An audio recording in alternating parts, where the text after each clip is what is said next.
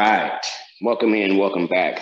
As I was just saying, I should get some kind of product endorsement here with these foam rollers. And what I am going to be bringing in is the Thermagun. All right, I've mentioned this before, talked about having it. I've had it for about maybe 2 months now. Really been trying it out.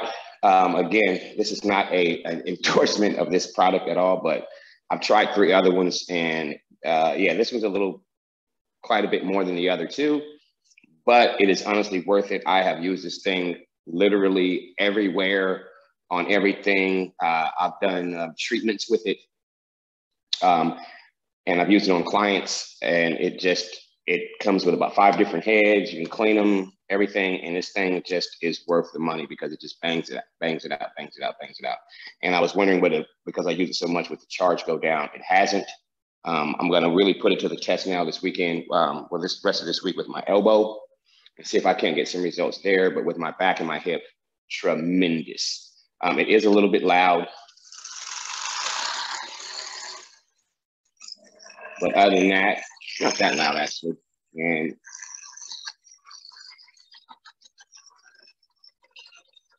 I'm gonna go to work on my elbow later on today, trying to keep it half bent and not have it vibrate so much. I just want the soft vibrations, not the hard. And there it is, right there. All right, so just a little bit of recommendation for you guys, for anybody, especially that has the, what I found for my people that suffer with carpal tunnel and any of the range of motion issues that go on with the forearm. A lot of this muscle is overdeveloped and overworked. So we need to break the muscle down. This is a godsend for you guys. I don't even have that issue at all because I hardly ever type. I'm not a big computer person at all. And the minimal work I do, my hands get a great deal of rest. Mine is mostly from gripping weights and things like that. So we have the same issue, just I don't have the impact of it. You guys have the impact in the constant arch. I just have the tennis elbow, that you would call, because of just the repetition of it. So both of us need it. I normally, people that are do this normally don't suffer from the things that you guys do and don't need them. The muscle doesn't get atrophied as much. So it's just something for us to keep performance going. But for you guys, it is something, it's a lifeline. So this would be a honest, and the way that I love about this one is that it's more ergonomically held in the hand. You can literally, it's set up to rest. If you look at some of the videos and tutorial when you buy it, it'll show you that you rest this here and you use that base so that you don't wear out the other hand. Even when you do it like on your back, they'll show you how to rest here so that you don't wear your hand out, or your back or your shoulder, so you don't get something fatigued while you're trying to relieve something. So it's all set up so that it'll be ergonomic for you when you're using it. All right. The whole thing is set up like that for you to rest on your base of your arm and then for it to do its job. Okay. So just for me, I'm so glad they made this piece of equipment because I don't know what I was doing without it. Well, I was going to a chiropractor, what I was doing without it. I've literally substituted a human out for this. The reason being, I still need to go to the chiropractor and be truly adjusted. But at 2 o'clock in the morning when I'm feeling uncomfortable, I can't drive across town and say, hey, wake up, chiropractor, and adjust my back. I can go downstairs and go grab this and get some relief. So that's the caveat of having something like that. All right, now let's move on to our stretch of the day and get into our some relief. Because this elbow, I'm gonna tell you right now, and I'm going, I keep it 100 with you guys. I'm going to show you the progress with this thing, with that elbow. Because when I touched on that tender spot, see, I can't even feel it with my hand. I can't even feel it. But as soon as it touched it, it was like, oh, I can't even feel it at all with my hand. Like there's no pressure. But as soon as that machine touched it, I was like, oh, see, I can't. Nothing. I can feel it when I move, but I can't pinpoint it. Oh, well, maybe a little bit. But that is the sharer. And I am getting today, or this, probably today, I'm gonna go and grab it. I am going to go and grab the black version of this, the firmer version, not as firm as this one. And I might even replace this one because I've been used it so long. I think it honestly has a tiny, tiny, tiny crack in it. I can't feel it, doesn't change the performance, but I can hear it. So my nieces, nephews, and grandbabies come over and play with that thing and probably broke it. Yeah, I said it. I just look like this. All right. Let's go to the stove. Get some more. All right. On your back, on your glutes, and we're just going to go piece by piece, each position. So I'm going to start at the lower back all the way down. Taking that breath. Relaxing.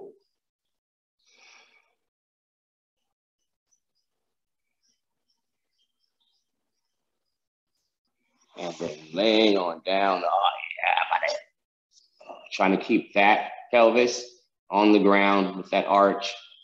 The body might start to go, but we've done this enough that the body should be pretty acclimated. Turn that head left to right. That's all you got to do to activate the left and the right side of the body. That's all you got to do, like riding a motorcycle. All you do is turn your head. For the passenger, if I'm making a right, you just turn your head right. Don't lean.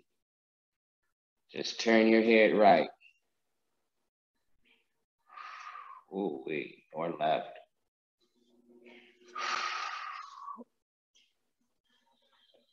That is so much more intense than it looks.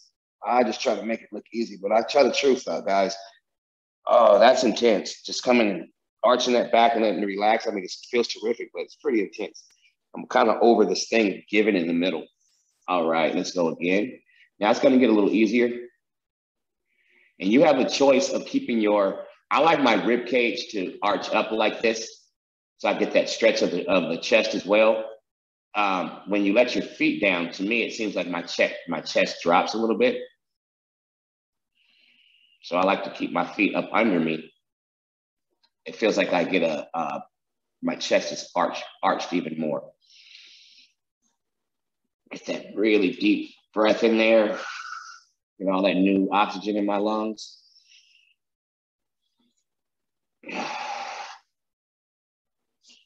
That feels amazing.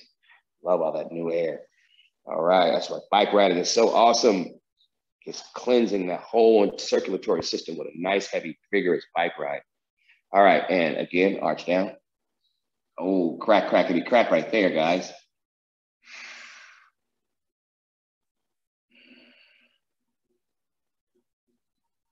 And I'm below my shoulder blades right now. So I'm at the beginning of my thoracic. Let's see if I extend out. Oh, I got him. Yes, extend out. Oh, not so much. That was held over from yesterday, guys, remember? Oh. And up. Oh, that was the business right there. That's like my favorite part. And then right on the shoulder blades now. We're below them. We're going to go on them, and then we're going to go above them. So we're right on them right now. This is probably the easiest of all right here, besides getting to the neck.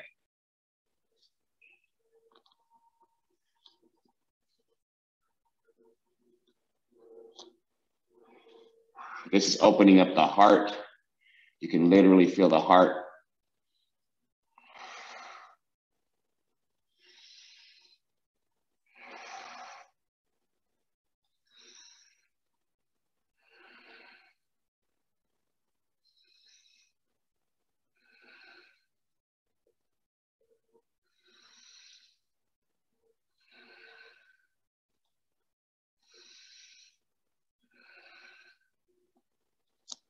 All right. I love that one. That's opening up the heart. We opened up the chest and the lungs, and then we come up and we come right across that chest, right at the back of the shoulder blades, right, it comes across to the heart. Oh. My brother had a saying back in the day. I'm the youngest of six. And my older brother would say, I'm gonna punch you so hard in your arm that you're gonna limp. And they say he would punch me in my back and give me a heart attack. I know that's silly, but I just wanted to say that because your chest, your heart is in the middle of your chest. It's nor more in the front nor in the back. Right smack dab in the toe.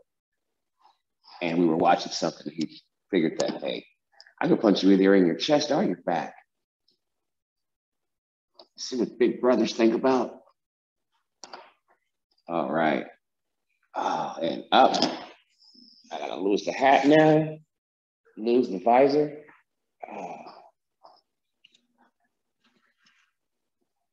Just rotating on the neck now. Adjust the neck.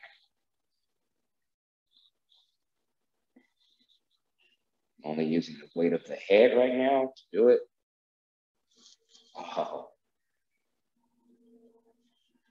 Just left and right. Oh, we.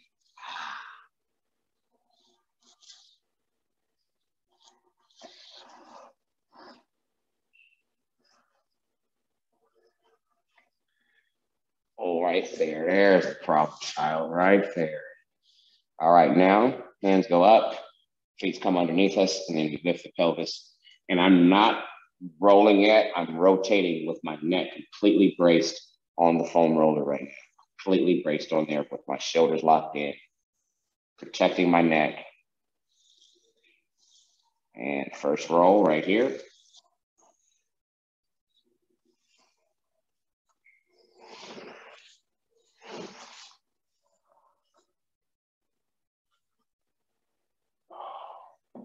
Sitting up right on it, pushing my elbows right behind the foam roller. Sitting up right at beneath my shoulder blades again. Coming back from the neck up to the thoracic. Now working my way back down backwards with all that pressure relief. I feel absolutely nothing right now.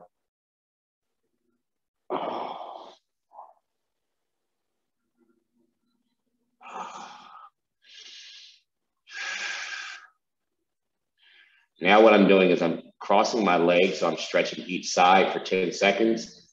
5, 4, 3, 2, 1. Put that leg down, cross here. Ooh wee, nice stretch. And 10, 9, 8, 7, 6, 5, 4, 3, 2, 1. And then a little cat and cow in each position. Really working that lumbar on each side.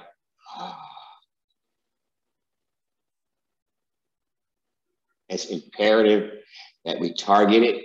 I'm learning this. Oh, that was intense.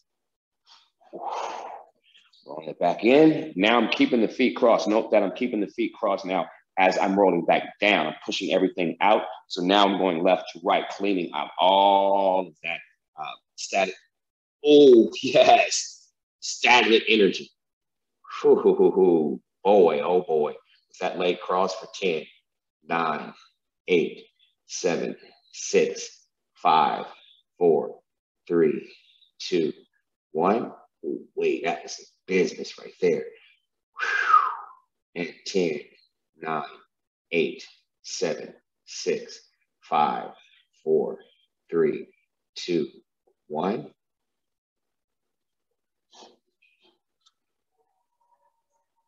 Ooh. Whew. That was the business for real, for real. Now we're coming right up under the hip.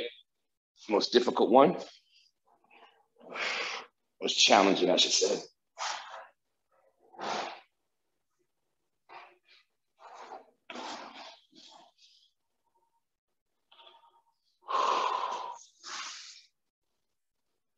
Oh, cross. 10, 9, 8, 7, 6, 5, 4, 3, 2, 1.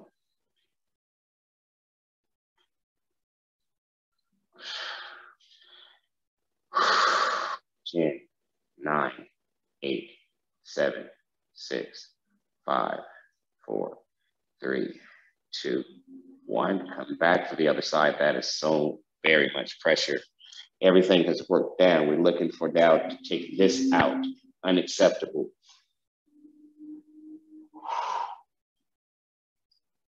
And 10, 9, 8, 7, 6, 5, 4, 3, 2, 1. And 10, 9, 8, 7, 6, 5, 4, 3, 2, 1. Oh. Whoo-wee. Aye.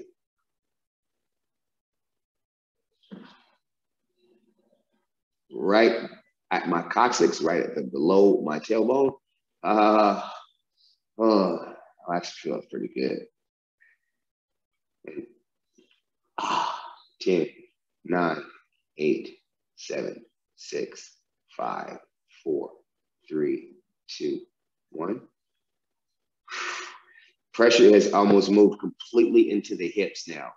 And 10, 9, 8, 7, 6, 5, 4, 3, 2, 1. I am not even going to attempt to try to roll up on that one. My back is fully gentle, gentle, gentle now. No jarring movements. Understand that your back was compacted like this. We have released the back from compaction, right? So the back is right here right now, floating. All right, now we want to keep it on an even surface right now. This is a great time. Not great, but this is where a lot of people get hurt if they would come out of this movement. And I speak on this all the time. No jarring movements right now. What we're going to do is we're going to scooch over to one side, understanding where that back is. What we have to do is set it back here, and we're going to release those hips. Keep the feet stacked. Just like that. Keeping those shoulders, see where my shoulders are? Flush on the mat. Feet are stacked. And here, cat and cow.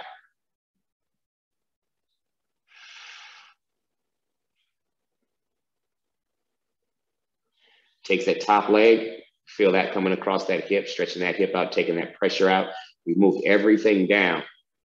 Now we're pushing it out through the glute and the hamstring, out through the heel. So that's why we want to come up, taking the rest of that pressure out. Now you feel it, it's right there. You literally feel that pressure right there, right? We have been moving it. Now let's move it out. Bring that leg in, bring that right leg across, holding it with the left hand. Bring it in there. Extend the bottom leg. Both shoulders are still flush on the ground. Arch up and bow down. Arch up and bow down. Arch up and bow down. Look at that pain. I mean, look at that pressure. Almost gone. Now I can arch in really exaggeratively.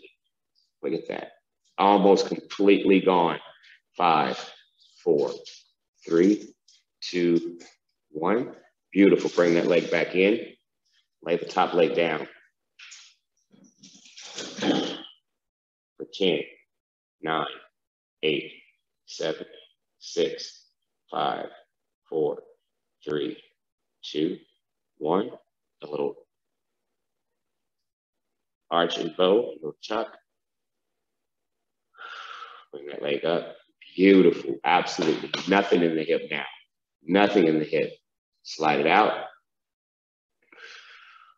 Now you want to lead out with this leg and bring this one up. Sliding over. Use that mat. Beautiful, both feet. Both knees come down. Support that. Make sure that back is straight.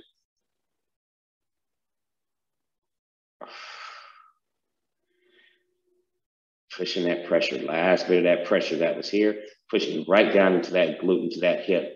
You can feel it moving. That's why we arch and bow. You can feel it. Just leaving that, pushing it down, pushing it down.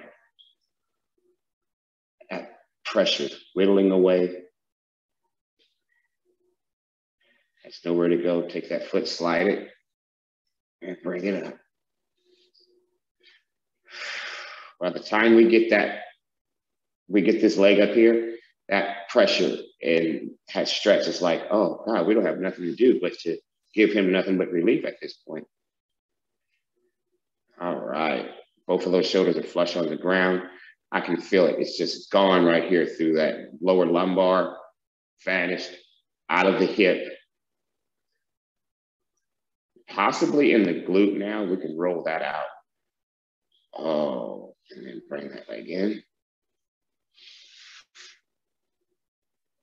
And down for 10, 9, 8, 7, 6, 5, 4, 3, 2, 1. By the time you get that leg back up there, there's just nothing left. Just nothing. Slide it out gently. Back stacked. And we come up. Now, how do we get back up safe from here? I always tell my clients, never up, always back. And you'll see what I mean like that, what I mean by that. Roll over to your stomach. You never go up, you always go back. And from back, you're safe, resetting the back. Cat and cow. Up to cat and cow. And then straight down into cobra. God, I did not tuck in good, did I? Sorry about that, guys. Thought I tucked in good. Sorry about that. And then straight down from there into cobra. Come on.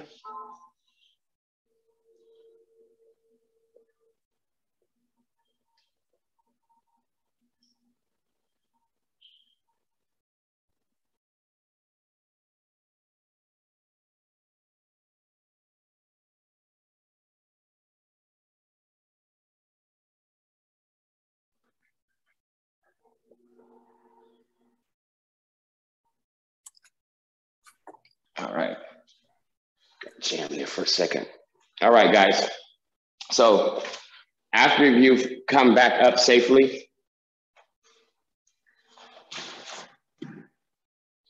we're going to go into cobra. Put that back down. So now you've made the transition and you've turned your body completely around safely. You come down from never up, you always back first. Here, child's pose 1 with the glutes in the air. And you'll feel that remaining pressure there in the hips, just a tiny, tiny bit left. Possibly none, but even if you got some, we're about to get rid of that right now.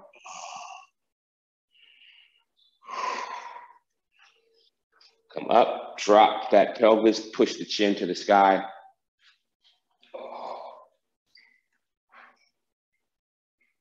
Into cobra.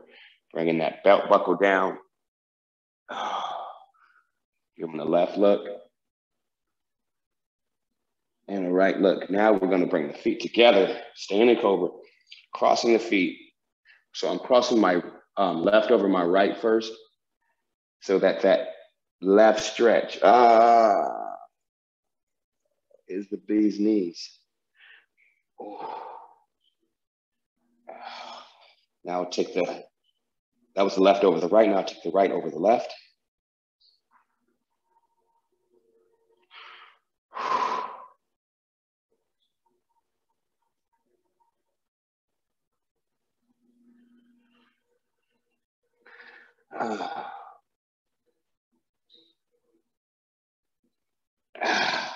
Let's do that again.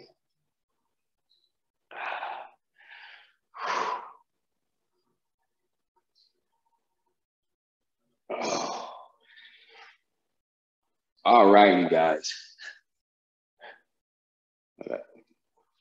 Take on the dog.